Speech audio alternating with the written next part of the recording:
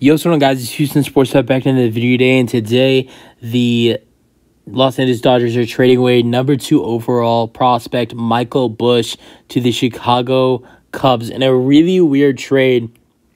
The Dodgers are trading away the number 44 top prospect in the whole MLB and their number 2, and righty reliever Yency Almonte to the Chicago Cubs in return for pitching prospect Jackson Ferris and outfield prospect Zaire Hope. This is a trade you think if the Dodgers are giving up their number 2 prospect and the number 44 prospect in the whole MLB, they're getting something in good return. Someone like maybe Patrick Wisdom, maybe Christopher Morel, but they're getting something worse. I would have to think they're making this trade because they know there's really no room for Michael Busch, their second best prospect, third baseman, who can also play first base as well.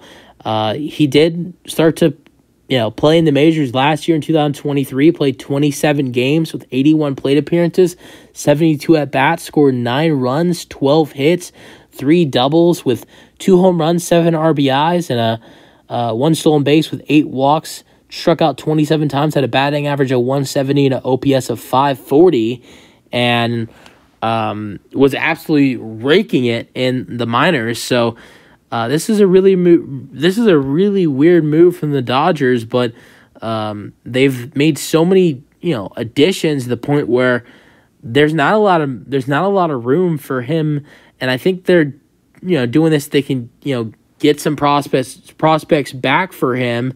I don't know too much about Jackson Ferris or Zaire Hope, but that's solid.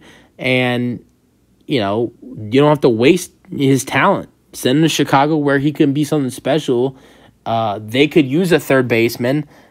Actually, they're in need of a third baseman. So I think there's a really good chance that he will become the everyday starter for the Chicago Cubs at third base. I really do, unless they pick up, funny enough, a former Dodger, someone like Justin Turner or Rhys Hoskins from Philadelphia. So unless they make a signing like picking up Turner or Hoskins, I believe Michael Busch will become the everyday third baseman starter for the Cubs because I believe he has the talent to do that as well, even though he's young and he's a young prospect. But let me know your thoughts on the trade for the Dodgers and the Cubs in the comment section, and peace out.